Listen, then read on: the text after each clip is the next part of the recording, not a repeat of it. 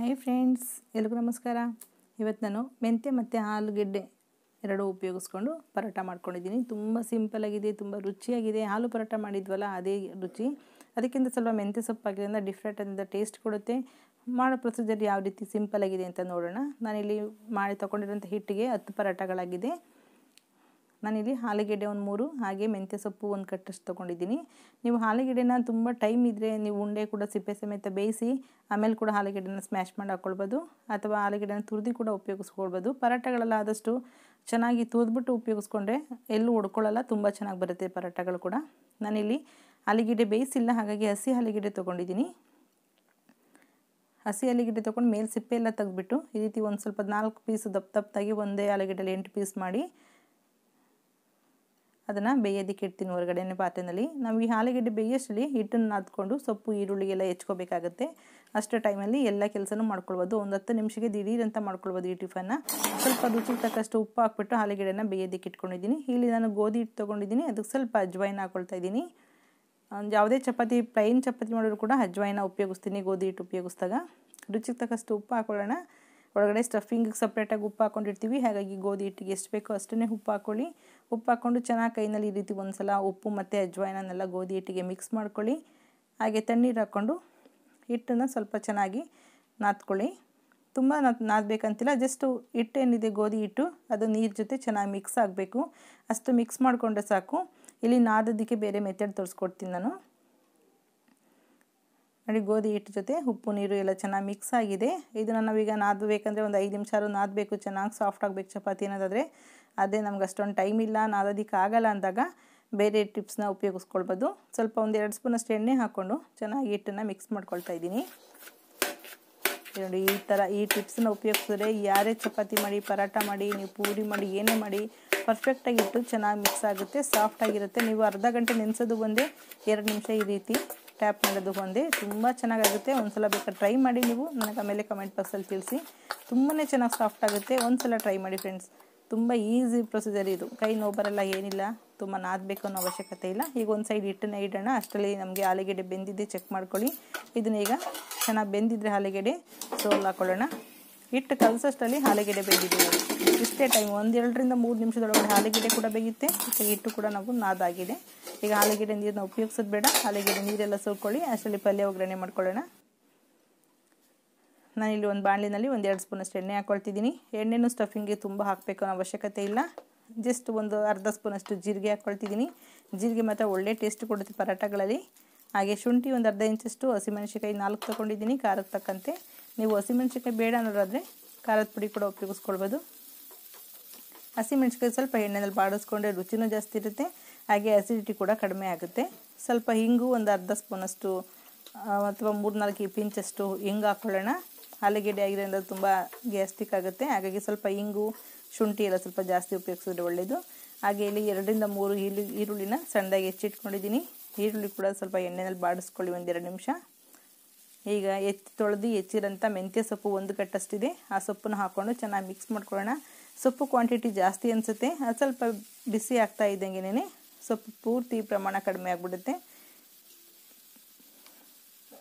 ಸೊಪ್ಪನ್ನು ಕೂಡ ಬಾಡಿಸ್ಕೊಂಡಾದ್ಮೇಲೆ ಸೊಪ್ಪಿಗೆ ಎಷ್ಟು ಬೇಕಾಗುತ್ತೆ ಅಷ್ಟೇ ಉಪ್ಪು ಹಾಕ್ಕೊಳ್ಳಿ. ಯಾಕೆಂದರೆ ಆಲೂಗೆಡ್ಡೆ ಕೂಡ ನಾವು ಉಪ್ಪು ಹಾಕಿ ಬೇಯಿಸಿದ್ದೀವಿ, ಹಾಗೆ ಗೋಧಿ ಹಿಟ್ಟು ಕೂಡ ಉಪ್ಪು ಹಾಕಿದ್ರಿಂದ ಉಪ್ಪನ್ನು ನೋಡ್ಕೊಂಡು ಹಾಕೋಬೇಕಾಗುತ್ತೆ. ನೀವು ಕೊನೆಯಲ್ಲಿ ಕೂಡ ರುಚಿ ನೋಡಿ ಬೇಕಾದ್ರೆ ಉಪ್ಪು ಮಿಕ್ಸ್ ಮಾಡ್ಕೊಳ್ಬೋದು.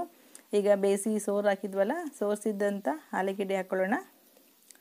ಆಲೂಗೆಡ್ಡೆ ಹಾಕ್ಕೊಂಡು 1 ನಿಮಿಷ ಮಿಕ್ಸ್ ಮಾಡಿಬಿಟ್ಟು ಸ್ವಲ್ಪ ಸ್ಮ್ಯಾಶ್ ಮಾಡಬೇಕಾಗುತ್ತೆ ಚೆನ್ನಾಗಿ. ಆಲೂಗೆಡ್ಡೆ ನಿಮಗೆ ಮಧ್ಯೆ ಪೀಸ್ ಏನಾದರೂ ಸಿಕ್ಕಿದ್ರೆ ಪರೋಟ ಒಡೆದೋಗೋ ಚಾನ್ಸ್ ಇರುತ್ತೆ.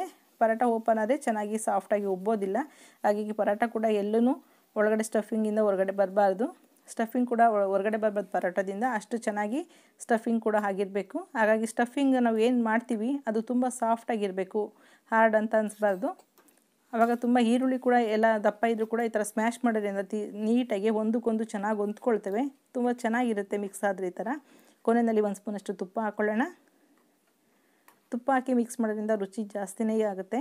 ನೀವು ಇದಕ್ಕೆ ಗರಂ ಮಸಾಲ ಹಾಕ್ಕೊಳ್ಬೋದು, ಅಥವಾ ಮೊಟ್ಟೆ ತಿನ್ನಲ್ಲ ಮಕ್ಕಳು ಅಂತ ಕೂಡ ಮೊಟ್ಟೆನ ಬೇಯಿಸ್ಬಿಟ್ಟು ತುರಿದು ಕೂಡ ಇದರೊಳಗಡೆ ಸ್ಟಫ್ ಮಾಡಿಬಿಡ್ಬೋದು, ಗೊತ್ತಾಗೋದೇ ಇಲ್ಲ. ನಾನೀಗ ಒಂದು ಅರ್ಧ ಸ್ಪೂನಷ್ಟು ನಿಂಬೆಹಣ್ಣು ರಸ ಹಾಕ್ಕೊಳ್ತಾ ಇದ್ದೀನಿ.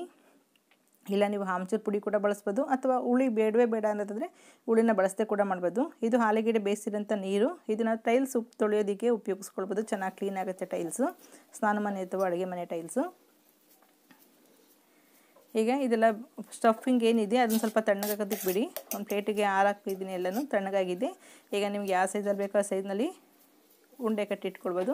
ಇದನ್ನು ಹೀಗೆ ನೀವು ಬ್ರೆಡ್ ಏನಾದರೂ ಇದ್ದರೆ ಬ್ರೆಡ್ ಮೇಲೆ ಹಾಕ್ಬಿಟ್ಟು ಇದನ್ನು ಚೆನ್ನಾಗಿ ಬ್ರೆಡ್ಗೆ ಪೂರ್ತಿ ಸ್ಲೈಸ್ ಯಾವ ರೀತಿ ಇರುತ್ತೆ ಬ್ರೆಡ್ ಅದೇ ಶೇಪ್ನಲ್ಲಿ ಹಚ್ಬಿಟ್ಟು ಕೂಡ ನೀವು ಬ್ರೆಡ್ ರೋಸ್ಟ್ ಮಾಡ್ಕೊಂಡು ತಿನ್ಬೋದು, ಚೆನ್ನಾಗಿರುತ್ತೆ. ಅಥವಾ ಚಪಾತಿ ಒಳಗಡೆ ಸ್ಟಫ್ ಮಾಡೋಕ್ಕಾಗಲ್ಲ ಅಂದರೆ ಪ್ಲೈನ್ ಚಪಾತಿಗೆ ರೋಲ್ ಮಾಡ್ಕೊಳ್ಬೋದು, ಅದನ್ನು ಚೆನ್ನಾಗಿರುತ್ತೆ, ಆ ಥರ ಕೂಡ ಉಪಯೋಗಿಸ್ಕೊಳ್ಬೋದು. ಅಥವಾ ಪಲ್ಯ ರೀತಿ ಕೂಡ ಉಪಯೋಗಿಸ್ಕೊಳ್ಬೋದು. ಈಗ ಚಪಾತಿ ಒತ್ಕೊಳ್ಳೋಣ. ಹಿಟ್ಟು ತುಂಬ ಚೆನ್ನಾಗಿ ನೆಂದಿದೆ, ತುಂಬ ಟೈಮ್ ಏನಿಲ್ಲ ಇಲ್ಲಿ, ಜಸ್ಟ್ ಒಂದು 10 ನಿಮಿಷದಲ್ಲಿ ಪರಾಟ ಮಾಡ್ತಾ ಇರೋದು ನಾನು.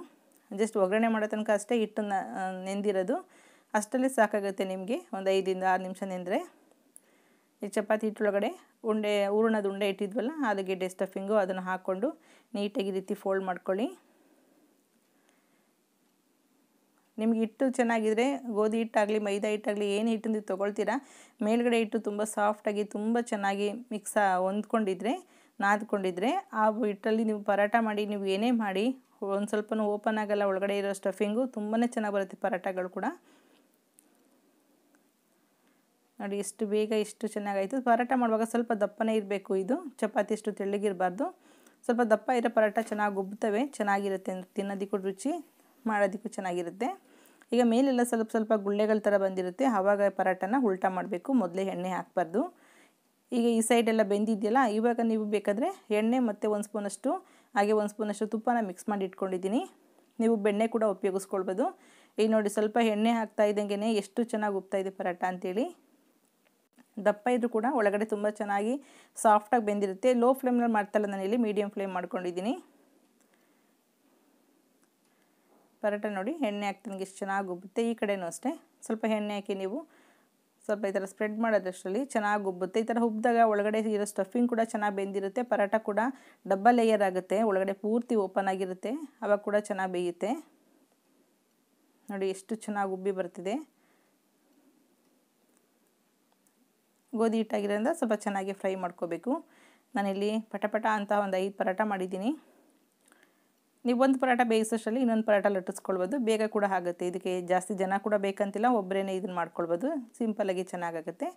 ನಾನು ಮೇಲೆ ಸ್ವಲ್ಪ ತುಪ್ಪ ಹಾಕ್ಕೊಂಡಿದ್ದೀನಿ. ಇದಕ್ಕೆ ಮಸಾಲೆ ಹಾಕಿರೋದ್ರಿಂದ ತುಂಬ ಮಸಾಲೆ ಇಷ್ಟಪಡೋರಾದರೆ ಬೇರೆ ಚಟ್ನಿ ಅಥವಾ ಸಾಗು ಏನಾದ್ರು ಉಪಯೋಗಿಸ್ಕೊಳ್ಳಿ. ಇಲ್ಲ ಅಂದರೆ ಇದಕ್ಕೆ ಕೆನೆ ಮೊಸರು ಚೆನ್ನಾಗಿರುತ್ತೆ, ಬೆಣ್ಣೆ ತೆಗೆಯೋಕ್ಕೆ ಅಂತ ಹಾಕಿರೋಂಥದ್ದು, ಅಥವಾ ಹಾಗೆ ತಿನ್ನೋಕ್ಕೂ ಚೆನ್ನಾಗಿರುತ್ತೆ. ಓಕೆ ಫ್ರೆಂಡ್ಸ್, ನಿಮಗೂ ಕೂಡ ಇಷ್ಟ ಆಗಿದೆ ಅಂದ್ಕೊಳ್ತೀನಿ. ಒಂದ್ಸಲ ಟ್ರೈ ಮಾಡಿ, ನಿಮ್ಮ ಅಭಿಪ್ರಾಯ ಅನಿಸಿಕೆಗಳನ್ನ ಕಮೆಂಟ್ ಬಾಕ್ಸಲ್ಲಿ ಹಾಕಿ. Okay bye, thank you.